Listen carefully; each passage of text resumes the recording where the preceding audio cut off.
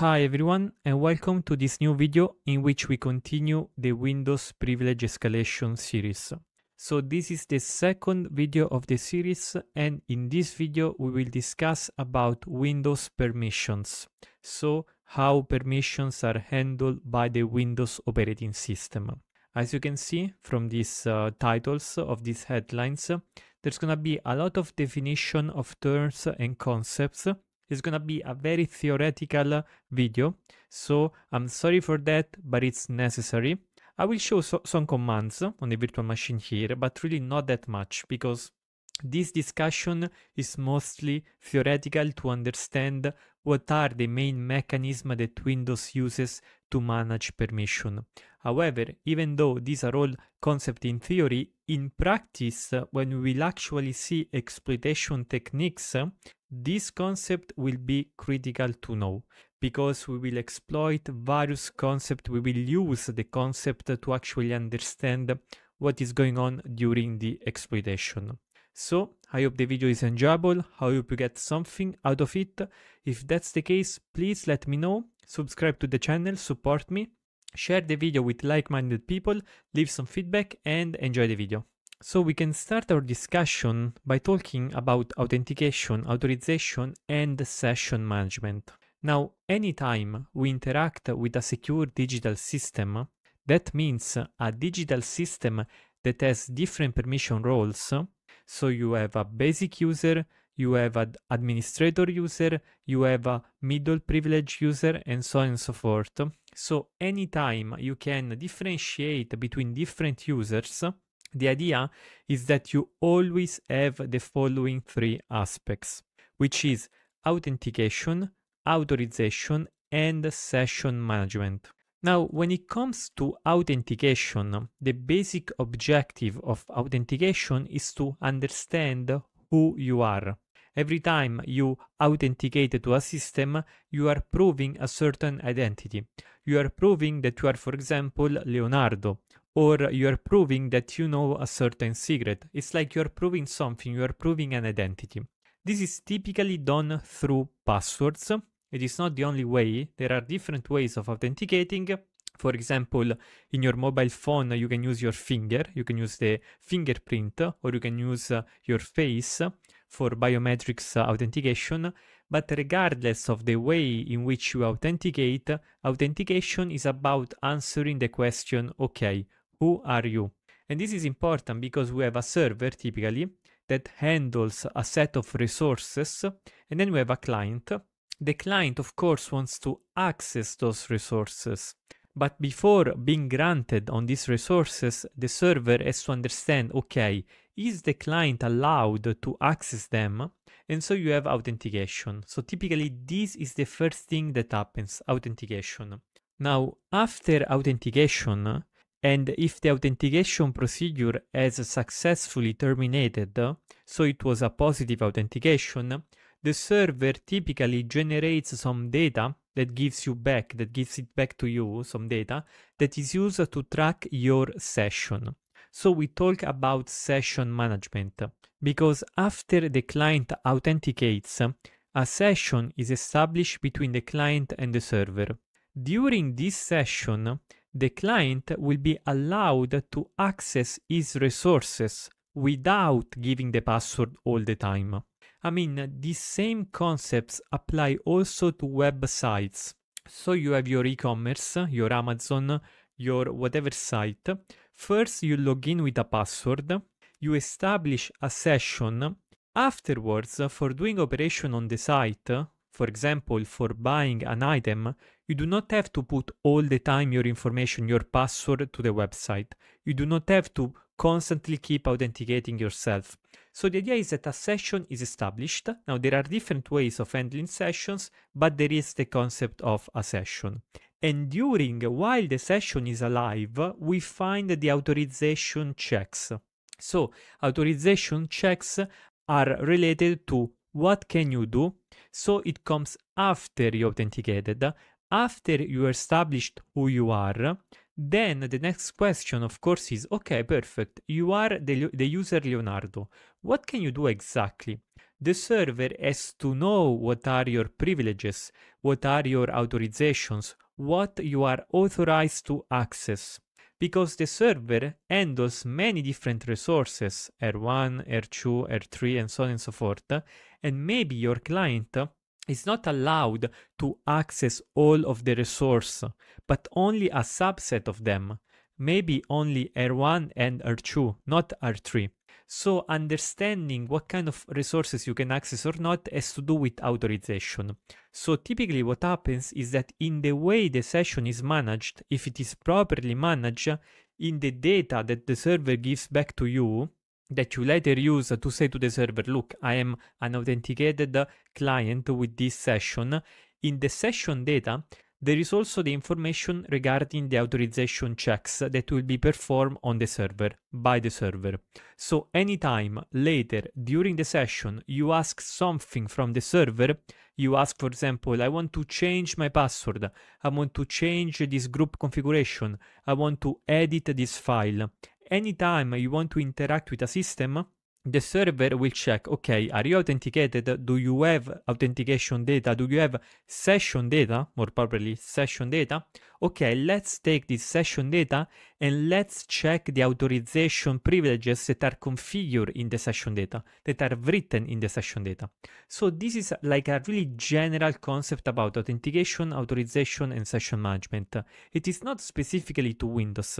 We can find it on Linux, we can find it on web application, we can find on IoT devices. Anytime we have the concept of user roles, we also find authentication, authorization, and session management. Now, in the context of Windows, entities that can be authenticated to the system, for example, to the operating system, are called security principal. So this is like a keyword, a key name that you need to remember. So a security principal is anything that can be authenticated by the operating system. So example of security principals are like user accounts, so like my account, your friend's account, and so on and so forth. Computer accounts, which means accounts that do not belong to a specific human being, but that are used for services. For example, a database account, a MySQL account, or also threads and processes. So you spawn a process and the process has its own security principal. Now, to identify which security principal you are and to identify the different security principal, the idea is that each security principal has a so-called security identifier, which is abbreviated as SID. This is like an ID for identifying the different security principals. The SID cannot be changed. It is generated upon the creation of the users or the groups or the processes or threads. And of course, they are generated by different components depending on the context. Because we have to remember that there are many different contexts in which Windows can operate. For example, if we are on a single operating system that is not connected to any networks, then the SID for local accounts and local groups is generated by a local component of the operating system, which is called the Local Security Authority, abbreviated as LSA. So this is just a specific process that runs on your Windows machine. It does not interact with the network, it just runs locally, and it manages the local security identifiers. However, a key aspect of Windows is that it can also be used in different contexts, more complex contexts, which is the context of Active Directory. So when we have an Active Directory, and I will make a specific series about it after I'm finished with this base Windows series, but when we have an Active Directory network, we are not dealing with a single computer anymore. We are actually dealing with a network of computers where there are some specific elements in the networks, some specific servers which control everything. And these are called domain controllers, abbreviated as DC. And in the context of domain users and domain groups, this security identifier is actually generated by the domain controller. So in those cases, the management of security identifiers become more complex because, of course, we are not dealing with a single computer, we're dealing with multiple computers. And the cool thing about Active Directory, which is also makes it complex, is the fact that I can authenticate on a single machine but then I can access services on different machines, thanks to Active Directory Authentication Management, essentially. So that's the idea. Now let's talk about the structure of these security identifiers, because it's really important to understand. Now, this security identifier is made up of different parts, and these parts are as follows. So we have an initial letter S, so it's sort of like we have strings, and then we have dashes that separate the various elements. So the first is always an S, which indicates that this string is a security identifier. It is an ID for a security principal. Then there is R, which is the revision version. It's sort of like the version of the structure, and typically it has a value of 1 because there's only one structure used and it did not change throughout the years. So it's sort of like your version number, typically it's 1. Now after the revision, so after the revision here, which is typically 1, we have this X, and this X represents the identifier authority that issued the seed. So this X is the seed of the component who generated your seed. It is the ID of the one who generated your ID. And we said that depending if you are a local account or a domain account, this is generated by different people, by different entities. For local accounts is the LSA, Local Security Authority. For domain accounts, this is the DC, the Domain Controller. Now continuing after the X, after the third, now this gets a bit more complex because we have the Y value, which is typically like multiple values concatenated together. So these are called the sub-authorities. Now the sub-authorities is actually, as I said, it's not one single value, it is actually made up of multiple values. The idea is that all values up to, but not including the last value in the series, collectively identify a domain in an enterprise. This part of the series is called the domain identifier, and the last value in the series, which is called the relative identifier, RID, identifies a particular account or group relative to a domain. Now this can be confusing, so let's make some example. Now consider the following seed. So we start with S because it is the ID for a security principal, so it is a seed. Then we have revision level of 1, as I said. Then we have the seed of the entity who generated this seed, this SID, which is this value 5 represents entity authority. So like they are mapped, there are also like this kind of names that are easier to remember, like entity authority. Entity authority is the security principal with seed 5. This is the entity who generated this ID. Then we find the domain identifier, so the identifier of the domain, which is 32, which means built-in. So it is sort of like the domain that is built in into the computer. It means essentially that there is no external domain. Everything is local. And finally, 544 is the relative identifier, which means within the domain built-in, the security principal I'm referring is the administrators. So this is the RID, relative identifier. Now this was a simple seed, right? So let's consider a more complex one. And these examples are taken from Microsoft official documentation. I will put all the links into the description, so don't worry about that. If you like confuse yourself with this, just take some time to read it, to see through this example, because at first it can be confusing, but it's really important to understand. So let's consider this other SID. Now the following SID represents the SID for the domain admins group in the Contoso Ltd domain. So we are talking about a specific domain here, and we're talking about a specific security principal. So how do we read this? We start from S, which just indicates that this is like a seed. Then there is the revision level, which is always 1.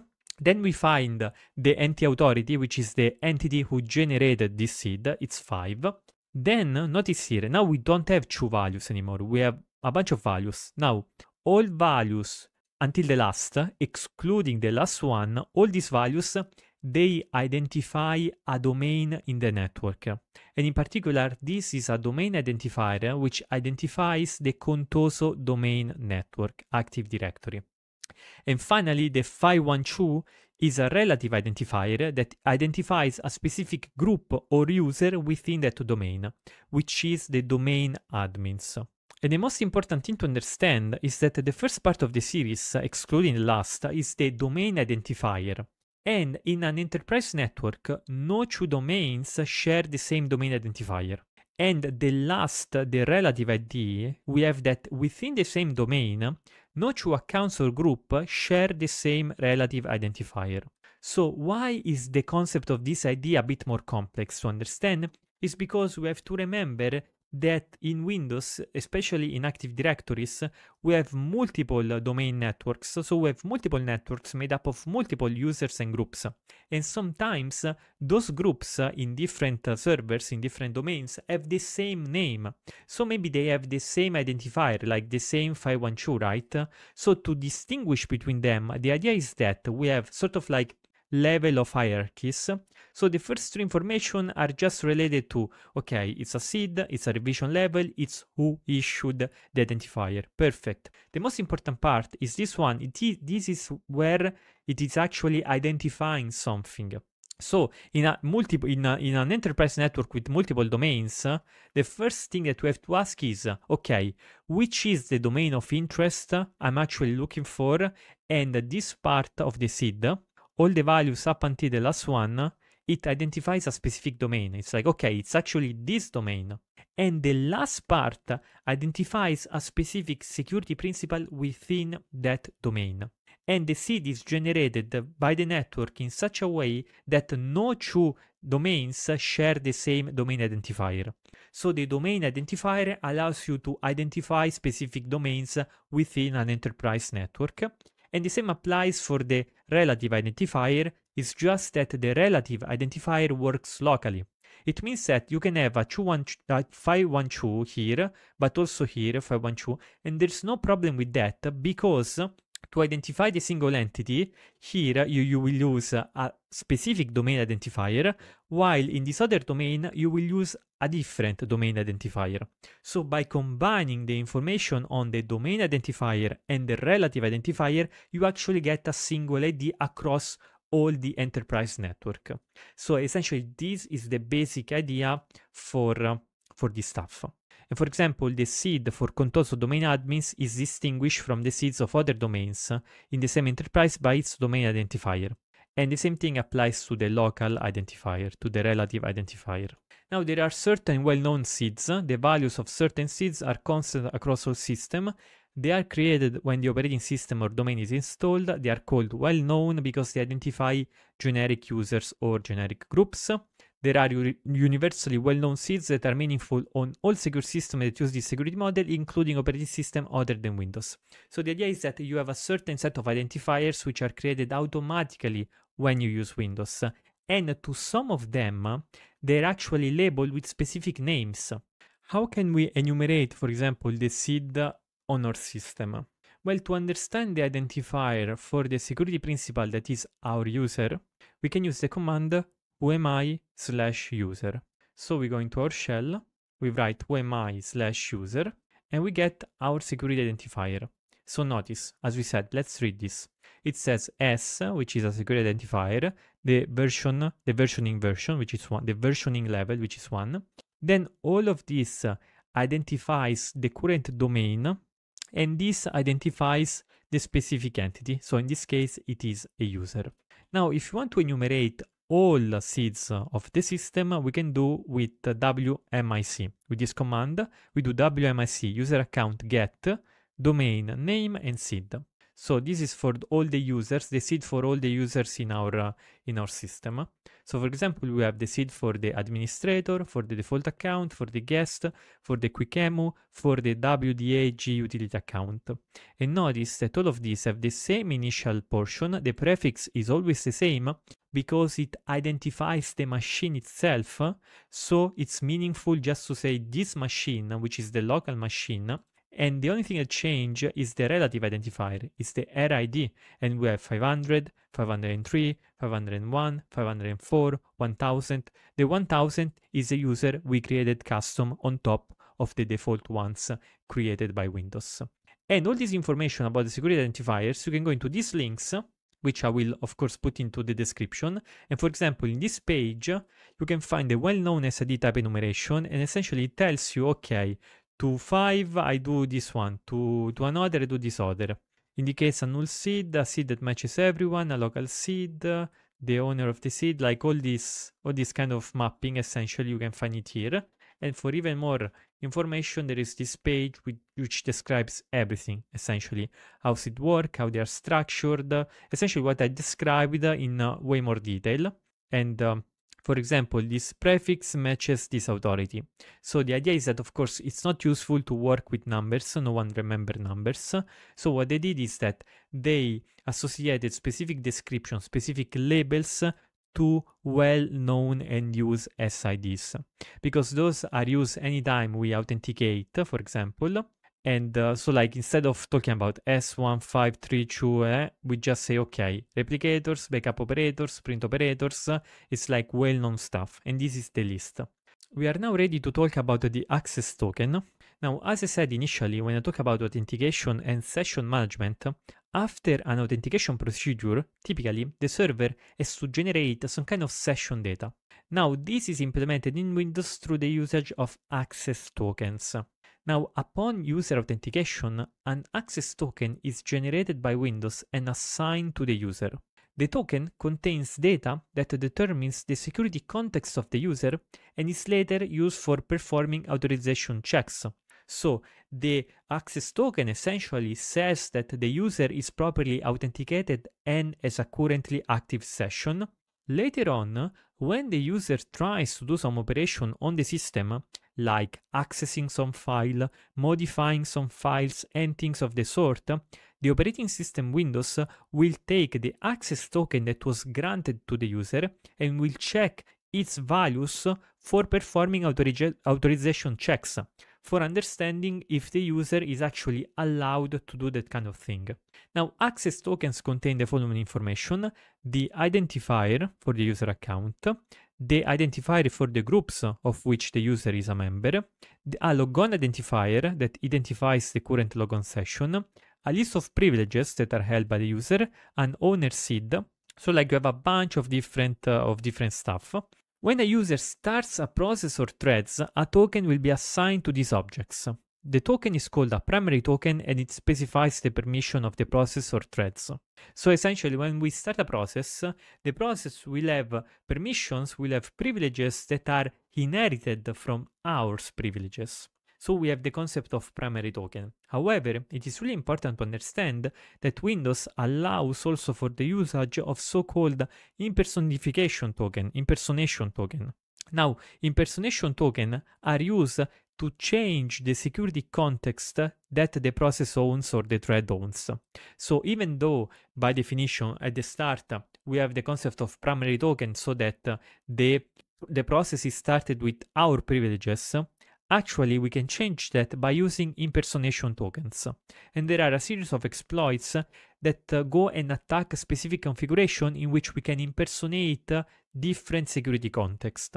Now here I mentioned some APIs to retrieve this information, and in the reference I have a bunch of articles where they play around with the window API.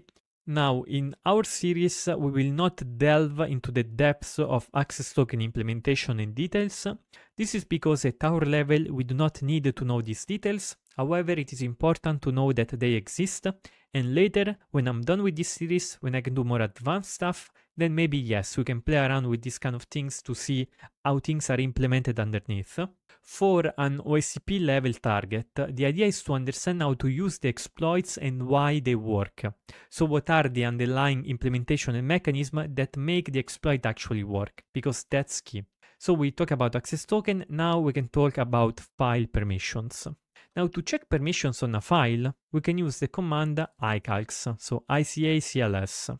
So for example, let's say that we create a file. So I go here, let's go into the desktop and I say echo, please subscribe. And I write into a file, please.txt. So I write into this file. Notice that this file has been just created here. I can click on it and I get my content, please subscribe. Now, if I'm interested on, understanding what kind of permissions are set on these files, I can use the icacls.exe. I do please like this, and I get essentially an output. This output describes the base accessing rule, the base authorization checks that are performed to access the file. And it tells you who can read the file, who can modify the file, and where those privileges come from. So specifically here I have two outputs, but before we read them, let's go further. So the program displays ACLs, where ACL stands for Access Control List, and each access control list is made up of various ACEs, Access Control Entry. So here I have to write access properly. Now each access control list has the following instructions. So there is a SID, an identifier, which identifies a security principal of the system, and then a bunch of permissions. Now an access control entry is an individual permission rule which controls the individual permission of a security principal on a file object. So these are the following, the simpler one. So like they are not fully, I'm not covering every detail on Windows permissions because it is hell, it is really hell. I'm just giving you the most important knowledge for starting out. So for example, you can have F, and F means full access to the file. You can read it, you can modify it, you can delete it, whatever you want. You can also have modify access, you can have read and execute access, you can have read-only access, and you can have write-only access. So these are really important, and essentially how do we read this output? It is saying, look, this particular security principal, that is the security principal identified by this name, which in actuality is just a SID. It's just that instead of displaying the SID for anti-authority system, we display the string which is easier to understand.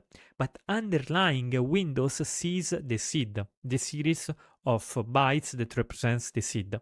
So it says, look, if you are anti-authority system, that means if you are system in anti-authority, you can have full control over the file. And this also applies if you are built-in administrator or QuickCam. So like all these three security principles have full control over the file. So here I showed another example where we have a general binary.exe. And essentially what happens here is that here everyone has full access over the file. Administrator has full access, users have read and execute, and authenticated user have modify access. So depending on your particular SID, depending on which security principal you are, you can do different things on the file. This is like a bit more complex than the Linux read, write, execute. The Linux system tends to be simpler to understand. Windows is always a bit more complex for one reason or another. So this is the basic idea. So for example, if for an exploit you need to modify a file, you need to check, okay, what is my security principal? You do this with my user. Then maybe you can check your groups. So you can check your groups essentially here for their security principal, here SID. So this is the SID for all your user, for your groups, the groups you belong to essentially. And then you can check, okay, do I have some privileges over this file? And you can do this with icacls. So in this case it's not desktop, but it's I think please. It's please.txt. You check if you have access. If you have access, you go and modify it. Understanding this is useful, for example, when you have to hijack some services, because to hijack services, you have to modify the binary of the service. So you have to have write permission over the binary to modify it, actually. So that's the idea. And there are more advanced permissions. I mean, we don't really care about that because they are not important for an OSCP level, but it's still this is not all the story. This is just the beginning. Now, if you actually want to change the permission, you can also use the icacls with the /grant. So /grant, here you put your SID, then you put a colon, and then here you put the right that you want to grant. And here the /t is used to set permission recursively, and the /c tells the command to keep going in case of an error. So if you, for example, have some error in a big folder structure and you want to keep going in order to change the permission of all other files, you can do as follows. There is also the PowerShell command getACL, which is in PowerShell this time, so we have to open a PowerShell. It's essentially the same thing, but in PowerShell. So I do this, I getACL, please. So getACL, okay, it's a bit slow.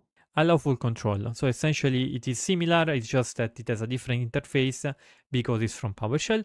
Honestly, I really like the icacls, so I see no reason why not to use this, it's pretty clear to me. But there is also getACL and setACL that are the PowerShell respectives commands. So for file permission, your go-to is the icacls. Now, when we talk about this mandatory integrity control, This is an additional system that is built on top of, for example, file permissions. And essentially, the idea is that security principals have 4 different integrity levels. So we have system, we have high, we have medium, and we have low. Standard users, for example, receive a medium integrity level, while elevated users receive a high integrity level. Now, when a user attempts to launch an executable, the new process is created with the minimum of the user integrity level and the file integrity level. So this is important because this integrity level is both on a file and on a user. So we have integrity over the file and integrity over the user. Now, when we, for example, execute a process, what happens is that the integrity level of the process is computed by taking the minimum of those integrity level. Now, what does this mean? It means that the new process will never execute with higher integrity than the executable file. And so it means essentially that if an administrator user executes a low integrity program, that is a program that is marked by a low integrity level, then this new process will not inherit automatically the integrity level of the administrator, but rather the integrity level of the file, which in this case is the low integrity level. And so this is an extra mechanism on top of the file permission that we saw previously. Now, to understand your current integrity level, you can execute the command wmi/groups. So we can do this. I'm gonna clear. I say wmi/groups here. And notice that the last group that we see, so I'm gonna zoom out a little bit to see it better. The last group that I see is mandatory label / high mandatory level. So it means that I'm a high integrity level because I'm running as an administrator, sort of. Now, if we want to make sure that a file is only read by a certain integrity level, we can change the minimum integrity level that we need. So we can say, for example, we can set the integrity level of the file test.txt to high with the following command. So we take this, we put it here, but of course we have to change the name of the file. It is not test, it is please.txt. So this is the command to change the integrity level. And then we press OK.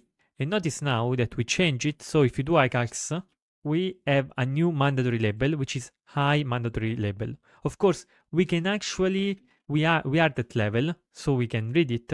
But if we were a user with a lower integrity level, we wouldn't be able to read it if we did not have this high mandatory level. Now, notice that previously we did not have this mandatory label, so it means that there was no integrity level built in, sort of. But now we have added it, and so like we have added a new check. So sometimes it might happen that you have technically the rights to read the file, to do stuff with the file. However, you do not have the integrity level required, so be careful about that. And so discover this extra mechanism called MIC, and then this also let us talk about the user account control, UAC. Now, UAC is a Windows security feature that once again is added on top of everything else to protect the operating system. So the idea is that most applications and tasks are run with standard user privileges, even if the user launching them is an administrator. So this security feature is similar to the other, but has to do with least privilege. So the idea is that we want things to run with the least privilege required, because if a program does not technically need administrator, we don't want to run it as an administrator, because if it runs as administrator and it is compromised during its run, then we compromise the entire system.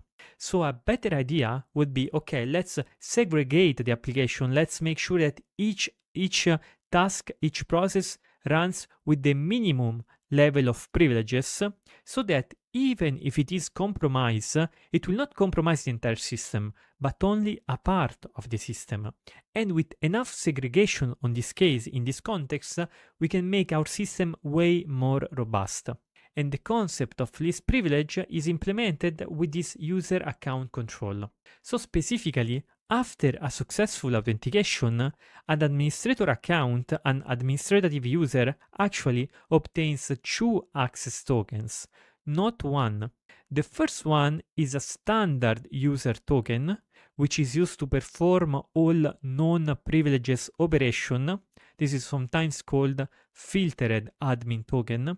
And the second token instead is a regular administrator token that is used only when the user wants to perform a privilege operation. So to leverage the administrator token, a WAC consent prompt needs to be confirmed. So you have a prompt, a specific prompt that says, look, do you really want to launch this application as administrator? And so the system knows that it has to use the administrator token. Of course, I'm not sure about this, but probably it is the case. All of this stuff can be configured by changing some key in the Windows registry, which is an internal database that governs how Windows is run and configured. But the idea is that in a secure system, you have this sort of extra control on top of everything else that change how checks are made. So this is it for this video. To give a quick recap, we talk about, in general, authentication, authorization, and session management. We discuss the way that security principles, which are the entities that authenticate and that do stuff on Windows operating system, are identified. So the SID, the Security Identifier, and here we gave some example. For example, this one is a SID, this one is a SID. So if you see stuff like this, do not be afraid because it is a very simple structure.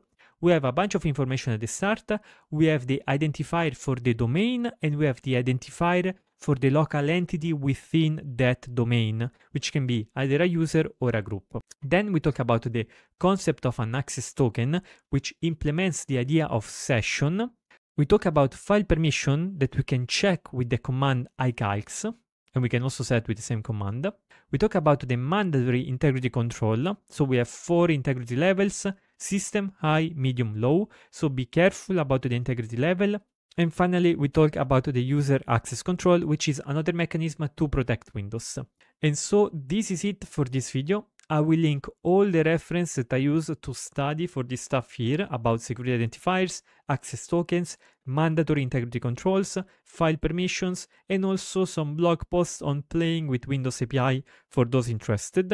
Now, I understand that this video was extremely theoretic and probably heavy. I am sorry for that, but with Windows, there's no getting around that. Windows is just much more complex than Linux for a series of reasons, some of which I don't understand honestly, but the idea is that now with all this concept we can not only do the attacks themselves, not only showcase the exploitation techniques, but we have a conceptual ground to understand what is happening underneath. We don't need to know all the details, but some understanding is important to understand, okay, like this is not magic. The way we do the exploit is because of all these underlying mechanisms that implement how authentication, authorization, and session management work in Windows operating systems. So, having said all of this, I hope the video was still somehow enjoyable. If it was so, please leave feedback in the comment and see you to the next video. Thank you for watching and for your attention.